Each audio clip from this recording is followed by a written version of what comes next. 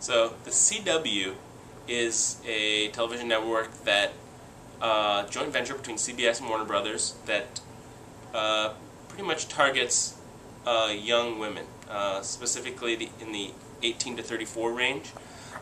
They've got a range of shows, but for their latest new show launch, Nikita, they're tapping mobile social media. So Bright Kite has run different promotions for CPG brands, retailers, and so this is a campaign that they're powering for the CW to reach that audience on their social network.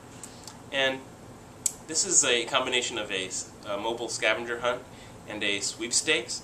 They're offering a trip to Washington, D.C. to see the Spy Museum, as well as an iPad for participation in the campaign.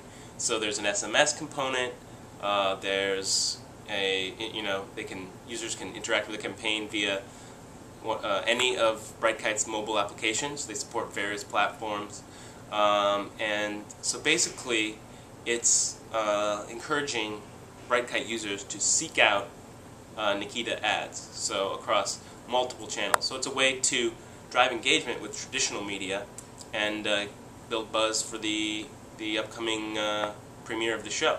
So the cross-channel aspects of it are pretty interesting. So they're helping Bright Kite users kind of keep it top of mind, and also to keep an ear out for any radio commercials and keep an eye out for billboards and magazine commercials and that sort of thing.